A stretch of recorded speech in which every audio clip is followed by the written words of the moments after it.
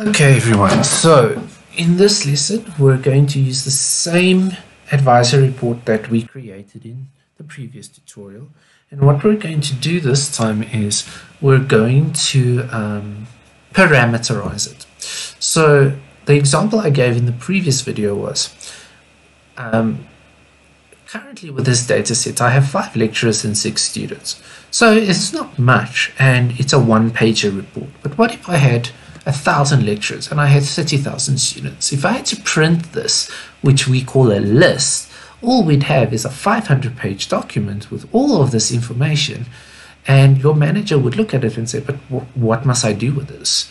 So you need to be able to limit your reports or provide more useful information in some way. Okay, so here what we're going to do with this report is we're going to introduce a user parameter. And the user parameter will allow us to actually limit this report. Let me give you an example. Let's say here, I didn't want to see all the lecturer information. I only wanted to see Teresa Marx's information. What could I do to limit this report? Now, the first thing you could have done is you can go to the data model, and on my data model, I can double click my query, and there's the query. Now in here, instead of just saying only where the student FID is equal to the faculty FID, I can also say and where the faculty dot FID is equal to 1. Remember, number 1, that's Teresa Marx. So if I click that now and I go to my paper design, look at what happens. Do you see I only see Teresa Marx's information? If I want someone else's information and I go to query, I could say, for example, 2. So now I will only see Mark Zulin's information. Do you see that? And the student he's advising. But what if I don't want to do this? I don't want to hard code a value here, right? I don't want to hard code a value here. What you're going to do is you can create your own user parameter, right? So here, instead of hard coding a value, I'm going to say colon, because a user parameter is a construct that exists in your object navigator. And if you remember back to my forms, colons are what I used to tell the compiler to look for this on my object navigator. And I'm going to say I want to create a parameter that's called p underscore FID, and I click OK. Look at what it says there. The query Q1 has created the bind parameters pfid, and if I click OK and I go to my object navigator, do you see all of a sudden under user parameters I have a new parameter pfid? And if I run, or if I go to the paper design, right, look at what is happening. A little form pops up and it says, what value do you want for this parameter pfid? And if I put 1 and I say run this form, do you see it chose me Teresa Marx? If I go and I run the layout again and I say this time I want to see Colin Langley, do you see there?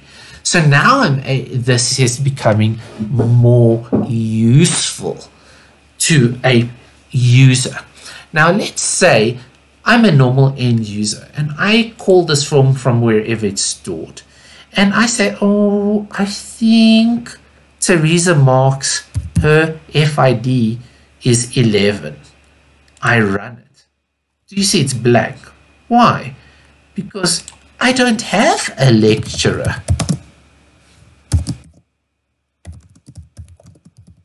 with FID 11. Do you see that? I only have up to 5.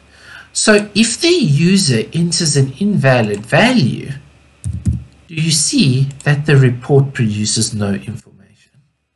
So now, how can I make this slightly more useful? how can I make this parameter more useful? If I right-click on the parameter and I bring up the properties, do you see that you can introduce a list of values for your parameter? If you click on this property, right, and you click on this little gray button, it actually asks me, I can create a parameter list of values. There's two methods to this. You can either use static values or you can use a select statement. Now, static values is when you have a parameter that isn't going to change very often.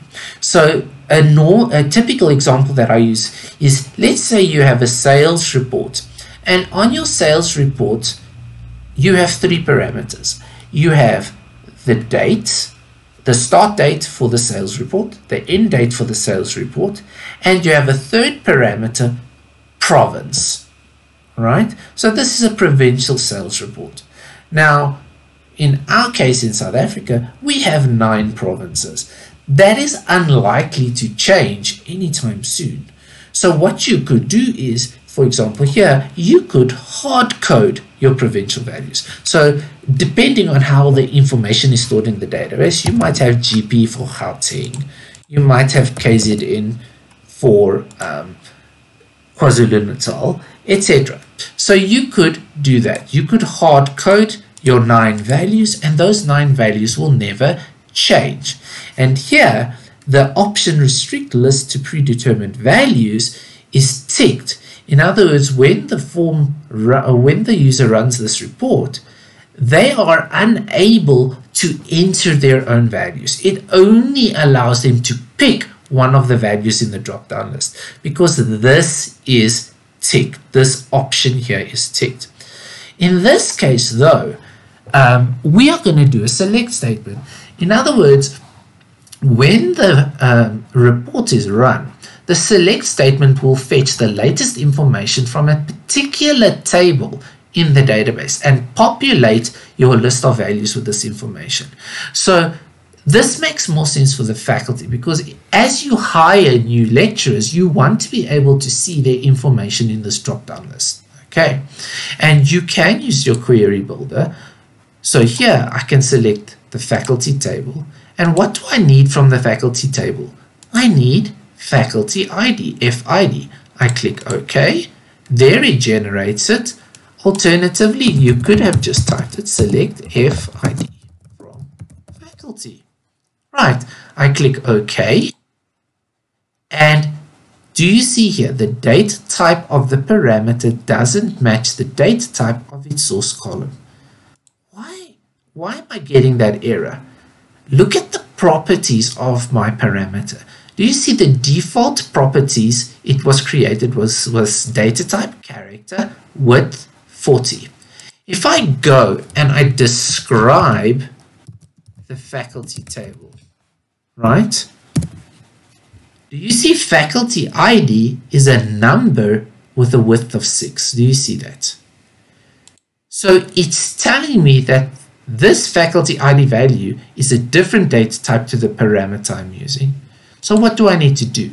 I go here, I select number, and the maximum length or width of that number is 6. So now I can go back to my list of values. I can go to my select statement, and I can actually redo it. Faculty. I click OK. Do you see it accepts it? No problem. Now look at what happens when I run my report. Do you see now it's populating the parameter with the select statement values that it's pulling from the database. So now I can actually select a value and it's a valid value that will always return some kind of data. Do you see that? And the user, if they try to type, it takes to the nearest value, but they cannot enter their own value. Do you see that? Okay. Now, is this a bit better? Yes. Is it that much better? Probably not. For example, I'm a typical user. Let's say I work at student admin, and a student comes to me and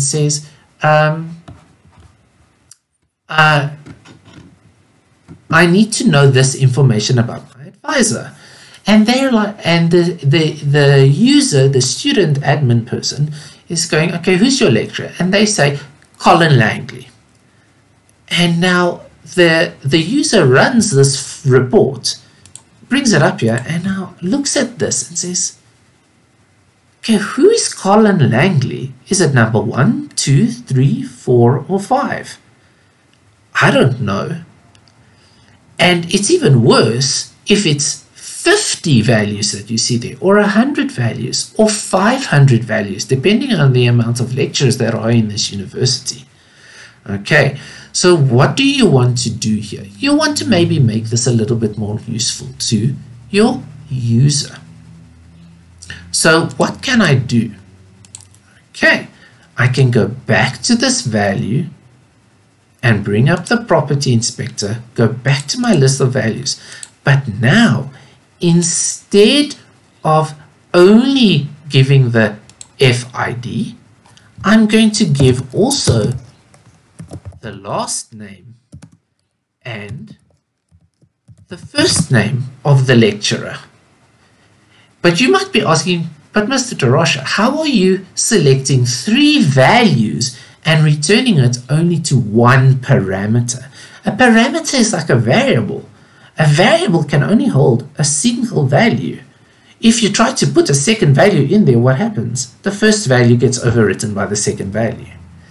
Whenever you do a select statement for a parameter list of values, the value that gets you can call as many values as you want, but the one that gets returned to the parameter is the very first one that you're selecting.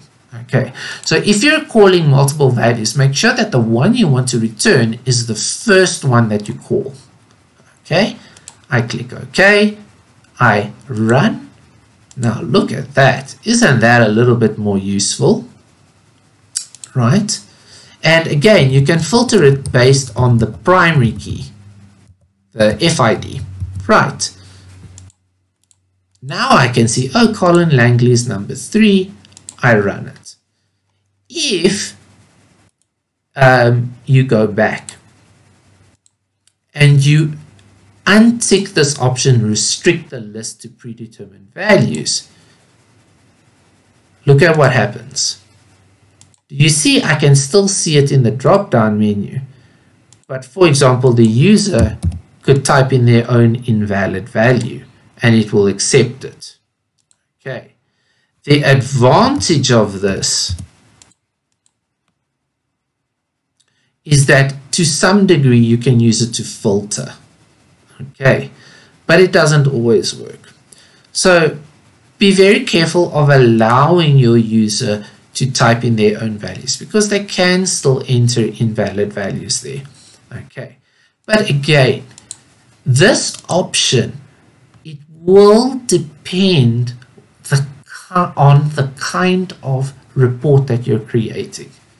I mean, if you are doing a date-based report, you don't necessarily want to fetch dates from the database. If I want a sales report between the 1st of May and the 31st of May, I should be able to select, I want that range. I should be able to type in those values, as long as I'm typing in the dates in the correct format. Okay, so it really depends on what you want to do. Okay, now, if you look here, this form that it brings up, it's not the best form. It's not the most elegant form. I mean, PFID, what is that? Is your end user supposed to know that? Now, if I do a parameterized form, is there a way that I can actually customize that little form that displays?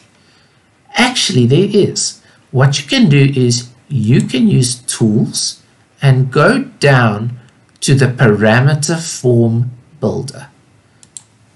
Now here, it gives you the title, the hint line, a status line, and then the different parameters that you have. Now on this form, all of these that you see here, desk type, desk name, desk format, copies, these are system parameters. I would recommend not including these. You include parameters by selecting them. But by default, it's selected the one user parameter that it finds. So look at what I'm going to do. I'm going to say, this is my advisor report. And the hint line is going to say, select a lecturer ID to generate a report for. And I have that. And here, faculty ID. Okay. I click OK. Now look at what I'm seeing here. Advisor report, select a lecturer to generate a report for faculty ID. And look here, do you see, up until now, we've never used this fifth view. And the reason is that the fifth view is for your paper parameter form. You only use this if you are going to include a parameter or more than one parameter on your report. And this is like a mini form. It's very, very limited. So you could move things around. You can use text, draw lines, draw circles if you want to. You can even, for example, insert an image into this miniaturized form. So for example, there's the Northwoods logo once again. Okay, so just remember, you cannot make it bigger than this. So you do have a limitation to how many parameters you can have on one report. Okay, so now if I run my form, my report, sorry, do you see? There it is. There's the logo. There's the new things. So it looks just a little bit nicer and is a little bit more useful. Okay, and it will still work. Just to show you, this still does work if you're running the web layout. So if I run the web layout, it asks me to select a lecturer. And if I run it, we get a problem. Okay. The reason for this is because of the space that I had in the name. I forgot to change that. So that's my fault. So especially in 10G, this can be very temperamental. HTML versions of the reports can be a little temperamental if you do not have a report server set up in your organization. For these videos, unfortunately, I don't have a report server. My poor little laptop is already overwhelmed with the virtual machine and the video recording software and everything. You can't hear it, but the fans are running full speed. Okay, but that is a parameterized version of the report. So it's a little bit more useful. You can generate a lot more interesting reports using parameters that your managers will find useful. Okay, and that's the end of this lesson and what you need to know for Chapter 7, Lesson B.